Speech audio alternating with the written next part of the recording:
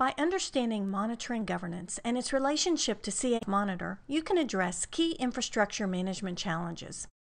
Have you ever thought about what you should actually be monitoring? You're already focusing on the big picture of the systems and technologies already in place, such as VMware or Exchange, but how about the details, like what is actually alarm-worthy? For instance, which parts of the VM infrastructure? Should you monitor hosts, guests, and what items are of importance for alarms, the checkpoints? Which alarms should become notifications? What does notification escalation look like? Then how are those checkpoints or alarms to be remediated? What performance data do we need to collect, and at what frequency and how long do we retain it? All of the answers to these questions become the monitoring governance. It's our job to get the monitoring governance documented, organized, and implemented in a way that supports the overall goals of the implementation. When this is not done, the implementation is often done ad hoc or on the fly without following a plan. So it becomes hard to maintain, understand, and build upon. Put simply, monitoring governance is what you want to monitor.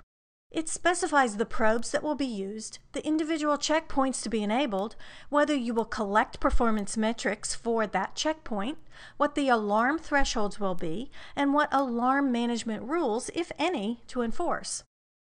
We have to start thinking about monitoring as a service, whether it be for internal customers or the external customers of a service provider.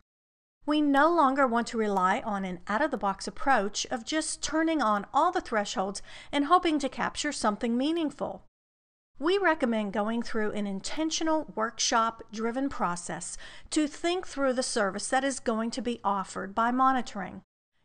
CA has crafted the approach that monitoring aligns with and belongs in a service catalog as part of a broader service offering. It doesn't have to be complicated. It can be very simple: good, better, best, basic or advanced, or even a bronze, silver, gold hierarchy.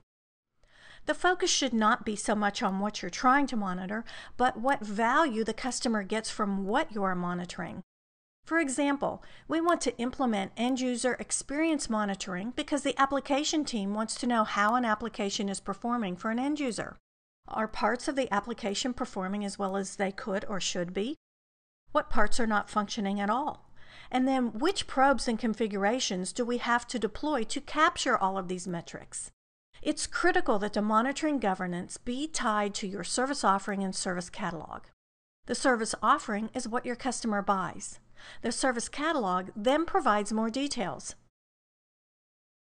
CA has created a tool called the Monitoring Governance Worksheet and will be covered in more detail as part of the services engagement. The worksheet contains the scope, what is being monitored, the probe used, and what metric is called. You can set an alarm, determine the polling period, publish performance metrics, and identify alarm thresholds. The last column is for event management rules to describe what is to be done when you get an alarm. From this information, monitoring governance provides the necessary detail for the technical folks to install, configure, and maintain the system. Finally, don't be tempted to enable everything, or you will end up with large databases, alarm floods, and overall unmanageability of the system. Instead, take the time to understand the service offering and service catalog to take an iterative approach to monitoring, which will increase customer value and be sure to focus on the actionable. Administrators deploying monitoring in this intentional framework reduces the overall effort required to maintain the solution.